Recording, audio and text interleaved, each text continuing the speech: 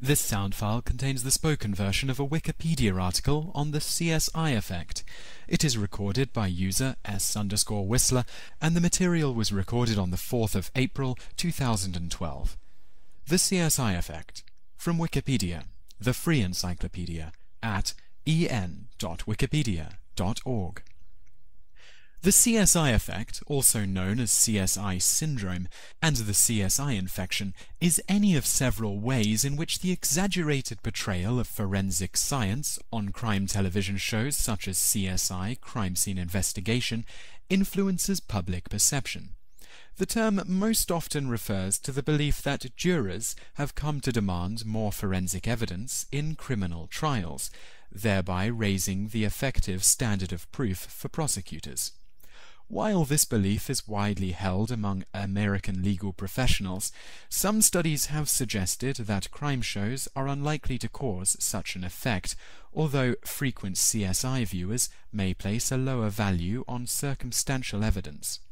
As technology improves and becomes more prevalent throughout society, people may also develop higher expectations for the capabilities of forensic technology. There are several other manifestations of the CSI effect.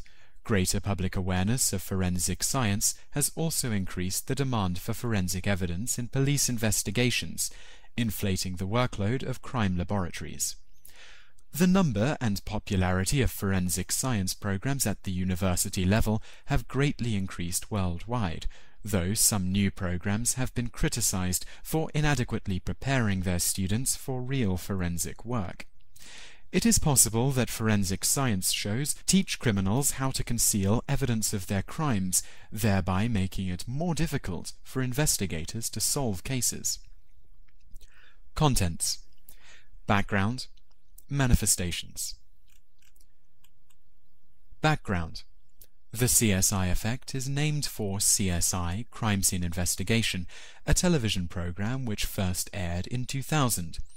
In CSI, a fictional team of crime scene investigators solve murders in the Las Vegas metropolitan area.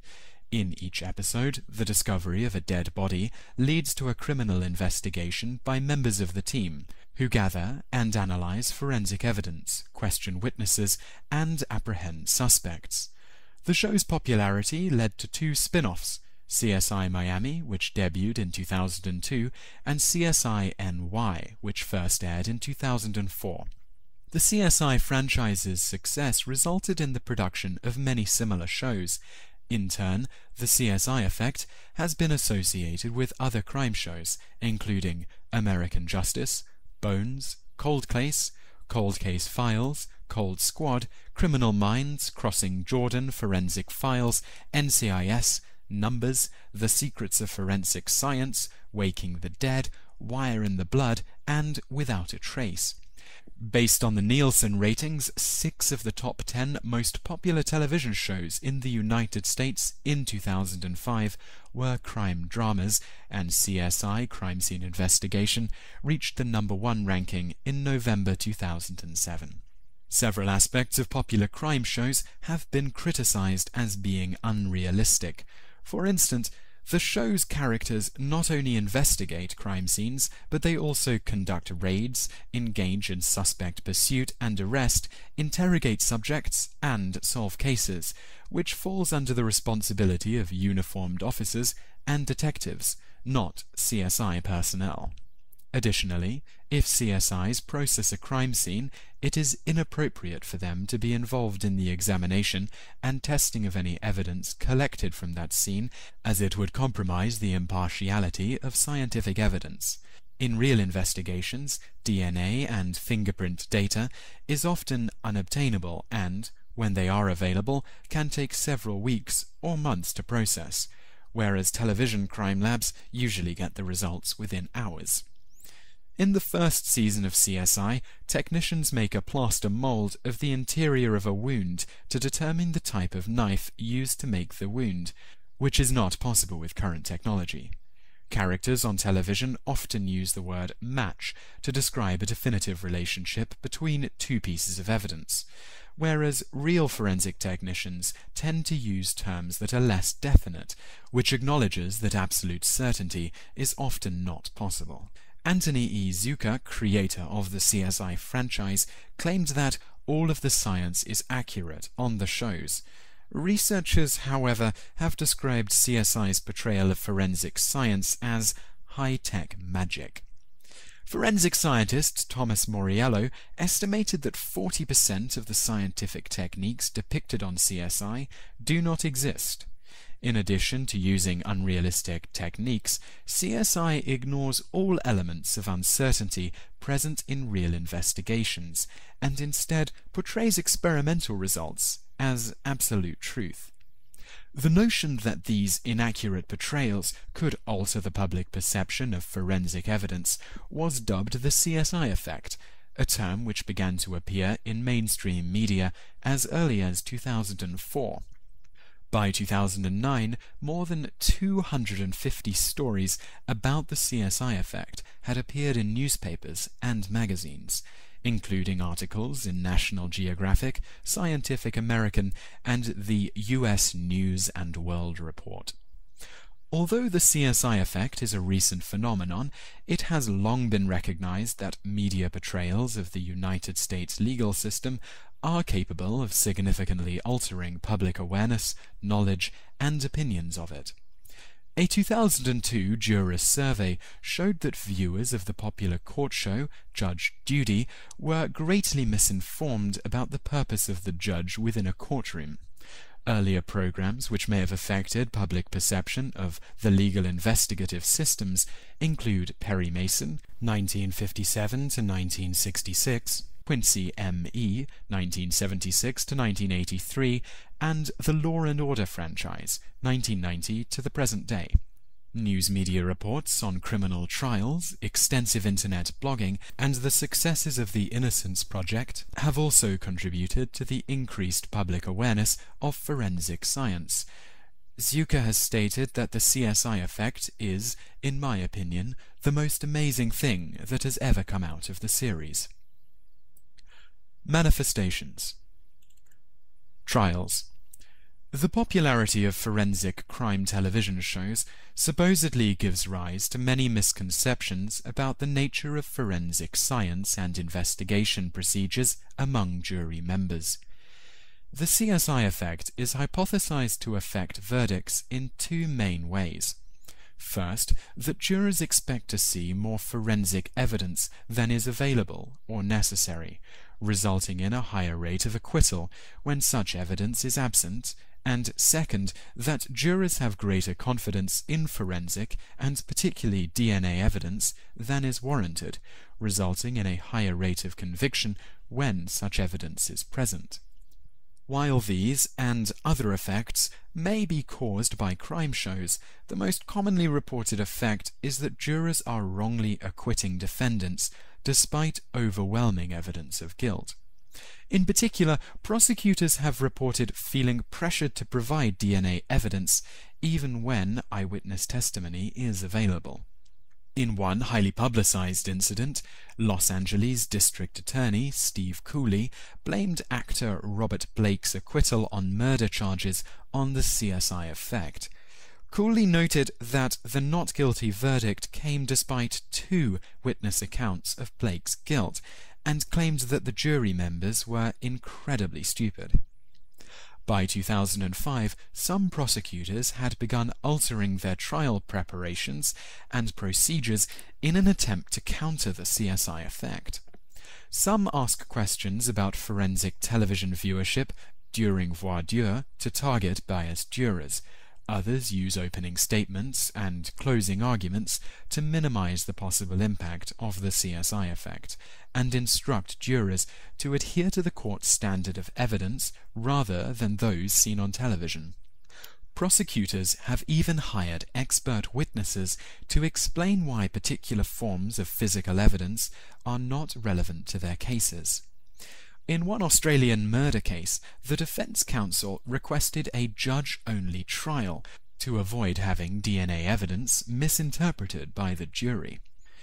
By 2006, the CSI effect had become widely accepted as reality among legal professionals, despite little empirical evidence to validate or disprove it. A 2008 survey by researcher Monica Robbers showed that roughly 80% of all American legal professionals believed that they had decisions affected by forensic television programs. New York University professor Tom R. Tyler argued that, from a psychological standpoint, crime shows are more likely to increase the rate of convictions than acquittals, as the shows promote a sense of justice and closure, which is not attained when a jury acquits a defendant. The perceived rise in the rate of acquittals may be related to sympathy for the defendant or declining confidence in legal authorities. A 2006 survey of U.S. university students reached a similar conclusion. The influence of CSI is unlikely to burden prosecutors and may actually help them. One of the largest empirical studies of the CSI effect was undertaken in 2006 by Washtenaw County Circuit Court Judge Donald Shelton and two researchers from Eastern Michigan University. They surveyed more than 1,000 jurors and found, while juror expectations for forensic evidence had increased, there was no correlation between viewership of crime shows and a tendency to convict. One alternate explanation for the changing perception of forensic evidence is the so-called tech effect. As technology improves and becomes more prevalent throughout society, people develop higher expectations for the capability of forensic technology. Shelton described one incident in which a jury member complained because the prosecution had not dusted the lawn for fingerprints, a procedure which is impossible and had not been demonstrated on any crime show. A later study by the same authors found that frequent CSI viewers may place a lower value on circumstantial evidence, but their viewership had no influence on their evaluation of eyewitness testimony or their tendency to convict in cases with multiple types of evidence. Many stories about the CSI effect assume that there has been an increase in acquittal rates, though this is often based entirely on anecdotal evidence. A 2009 study of conviction statistics in 8 states found that, contrary to the opinions of criminal prosecutors, the acquittal rate had decreased in the years since the debut of CSI. The outcome of any given trial is more strongly dependent on the state in which it took place, rather than whether it occurred before or after the CSI premiere. A 2010 study by the University of Wisconsin-Milwaukee suggests that, while there may be a correlation between crime show viewership and a perceived understanding of DNA evidence, there was no evidence that such viewership affected jury decision-making. As of 2010, no empirical evidence has demonstrated a correlation between CSI viewership and acquittal rates. One researcher suggested that the perception of a CSI effect and of other courtroom effects, such as Perry-Mason syndrome and white coat syndrome, is caused not by the incompetence of jury members, but by general distrust of the jury system as a whole. Academia. The CSI effect has influenced the manner in which forensic scientists are educated and trained. In the past, those who sought to enter the field of forensics typically earned an undergraduate degree in a science, followed by a master's degree.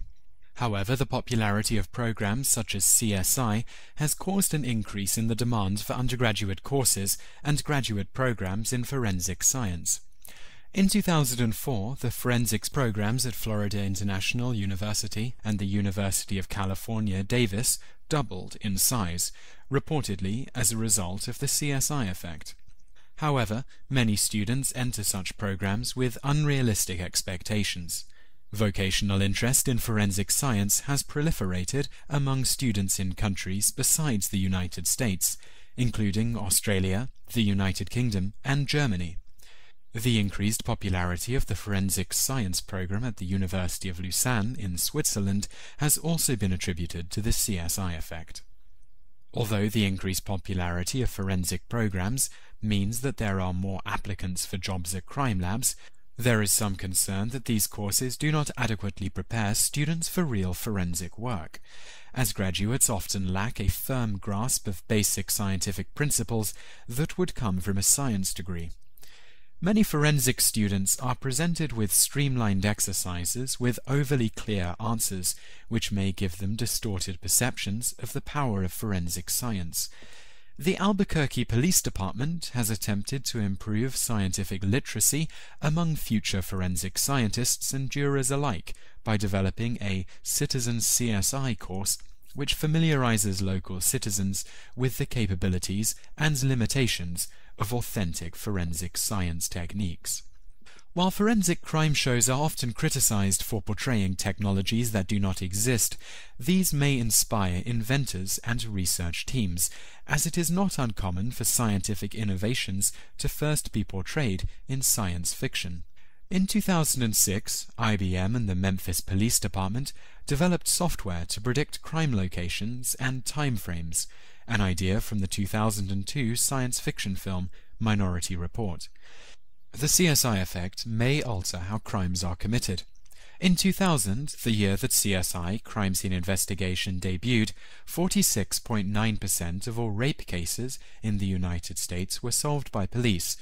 By 2005, the solve rate had fallen to 41.3%. Some investigators attributed this decline to the CSI effect, as crime shows often explain in detail how criminals can conceal or destroy evidence. Several rape victims have also reported that their assailants forced them to shower or clean themselves with bleach after their assaults. In December 2005, Jermaine McKinney broke into a home in Trumbull County, Ohio, where he murdered 2 women. A fan of CSI, McKinney went to unusual lengths to remove evidence of his crime. He cleaned his hands with bleach, burned the bodies and his clothing, and attempted to dispose of the murder weapon in a lake. McKinney was eventually apprehended. Ray Peavy, head of the Los Angeles County Homicide Division, commented that, in addition to teaching criminals how to conceal evidence, crime shows may even encourage them when they see how simple it is to get away with it on television. Others argue that shows like CSI are not having any educational effect on criminals. Max Hook, director of the Forensic Science Initiative at West Virginia University, said, although CSI may be educating criminals, people who resort to a life of crime generally are not very intelligent to begin with. It is also possible that crime shows have the opposite effect if attempts to conceal evidence generate more evidence.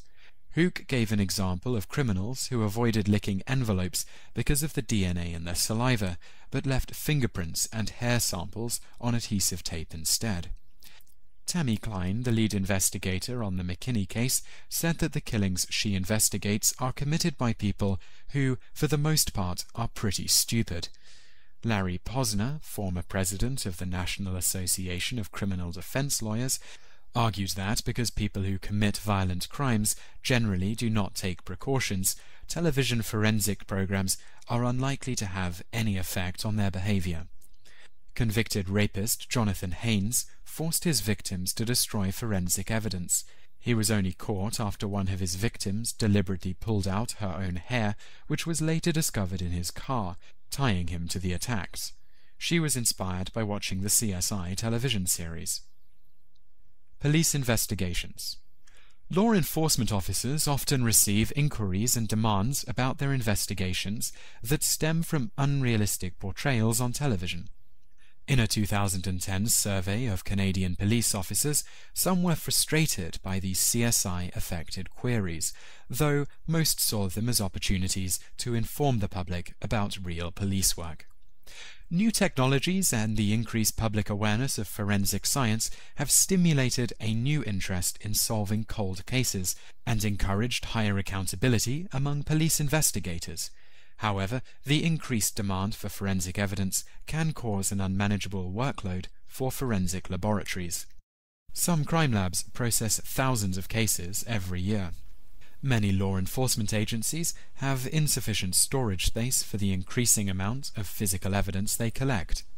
In some investigations, DNA evidence is not collected simply because there is not enough space to store it properly.